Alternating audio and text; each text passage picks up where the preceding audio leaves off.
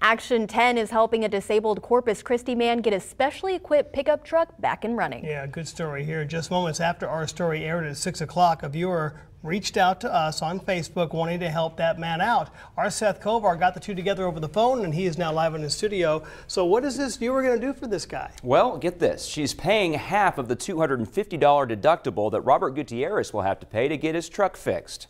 Someone hit it in the parking lot of the H-E-B in Annaville Friday and drove off without even leaving a note.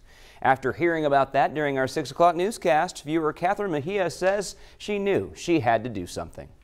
To the person that did it, you know, karma has its way of coming around and paying you back. For Robert Gutierrez, payback would mean money for repairs from the person who hit his truck and an apology. That could still happen, but already he's benefiting from someone paying it in the opposite direction. I've had a lot of help throughout my years, and it's really important for me to pay that forward. Catherine Mejia saw Robert's story on Action 10 News at 6. As soon as I saw the story air, I went on Facebook, messaged, and you called me literally within seconds. Seconds later, she was on the phone with Robert, offering to pay $125 of the $250 deductible he owes. I don't think he had enough words to truly describe what he was feeling, but we know that it's going to help him. The Mejias aren't rich. We're actually a military family. My husband's a United States Marine stationed here. But they still give back. We do a lot to help the community. A community she shares with Robert, who she's happy to help. I wanted him to know that there's good people out there, and although the person that hit him is obviously not good. But to Robert, a good apology from the hit-and-run driver would go a long way. Even if they would have just stuck around, if they didn't have insurance, hey,